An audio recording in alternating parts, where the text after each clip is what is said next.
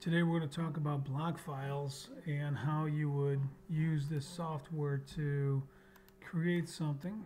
I'm going to create something and I'm going to say, geez, I'm going to move it, so I'm going to click over here and then click and move this here. I'm also going to add some text.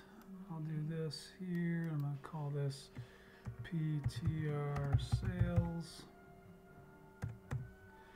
Okay. And then I'm going to make this guy, and I'm going to put a circle on it. Okay, let me do a circle here. So there you go. So there's my, let's just say there's my logo. View, refresh. Okay. So I'm going to take everything. I'm going to rubber band everything, and I'm going to hit edit. I'm going to make block assemble.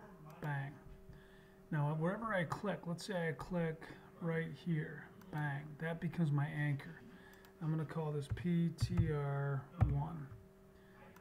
and hit save. It's on my desktop. Hit save. I want to replace it. Yes. I'm going to remove this. Now, if I do an edit, insert, there's a block tool right here. That little piece is block. So if I click on block, I can go down and I can see my PTR1 TTB, which is what I built.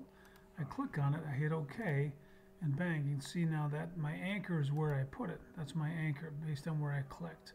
I can still resize this thing, I can rotate it, I can go to its properties, and I'm going to say, hey, make this 45 degrees.